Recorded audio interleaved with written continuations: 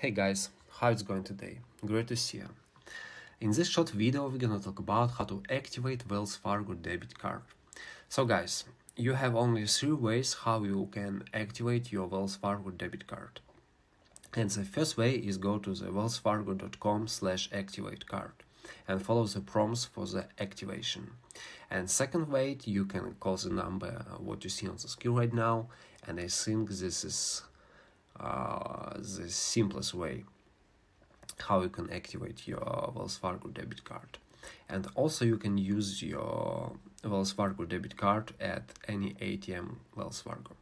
So guys, that's it. If you have some questions about your Wells Fargo, feel free to write them in the comments.